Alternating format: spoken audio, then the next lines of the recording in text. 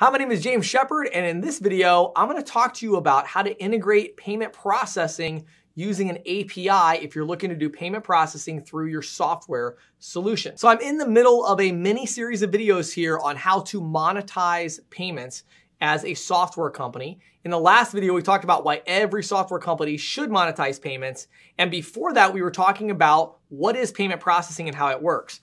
In this video, it's time to transition to be a little bit more practical in terms of how do you actually do the payment processing integration. I want to talk about two things here that are very different.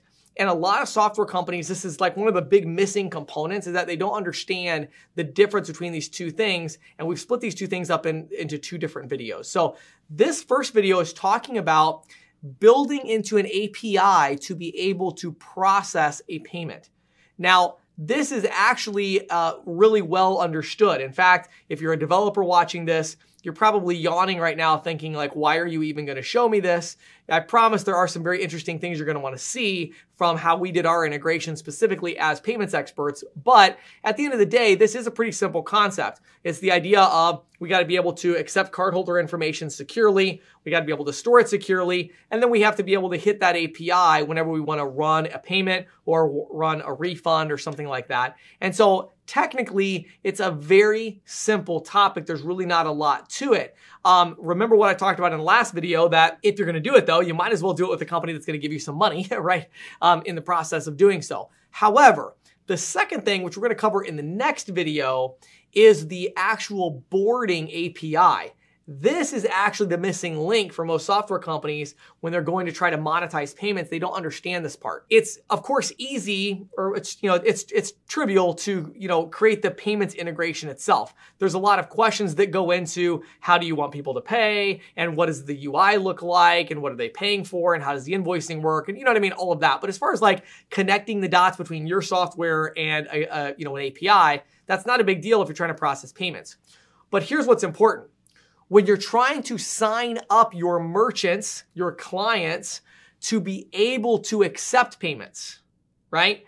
That's where things get tricky. And when I talk to a lot of software companies, what they're currently doing is they have this partnership with this other payment processing company. And they use the APIs provided by this other payment processing company, probably through a third-party gateway. And they're using that information to integrate into their software, which works okay. Maybe it's not a super smooth integration, but it works okay. But the problem is that when one of their customers reaches out and says, oh, I see you have payments in there, I would like to accept payments. You as the software company have to say, okay, sure. Well, I tell you what, I'm going to send an email over to Susan at XYZ processing company, and then she can set you up with your payment processing account. Then your client talks to Susie, and then Susie sends her a 17-page DocuSign agreement, which your client may or may not actually fill out. And then after they fill it out, they wait for 3 days to get the underwriting approved. And it's this big mess, right? And then you got to get the VAR sheet from the gateway, and it's this huge thing.